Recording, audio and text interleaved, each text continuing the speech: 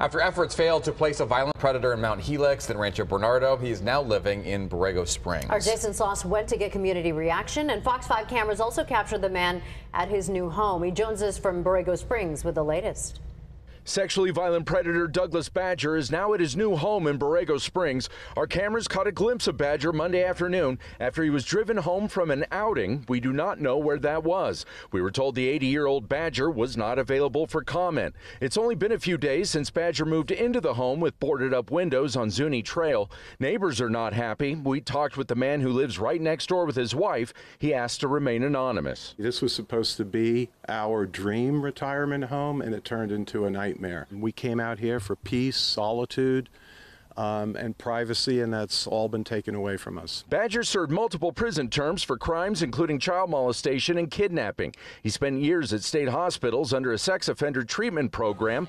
Last summer, Borrego Springs residents and local lawmakers protested Badger's proposed placement in the community. Just over a week ago, residents were notified by sheriff's deputies that Badger, under state supervision, was moving in. We have families here.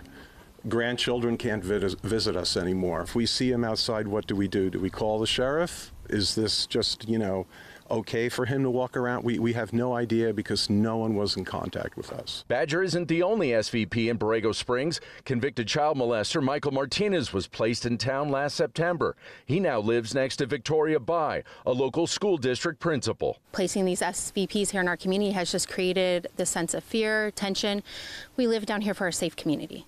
It's not safe with SVPs here. I'm actually cussing mad about this. Local state senator Brian Jones says next week he's introducing an audit request into Liberty Healthcare, the company that manages the SVP release program. We want to know, how successful are they? Maybe they are successful. Maybe they're not. I would propose that they're not.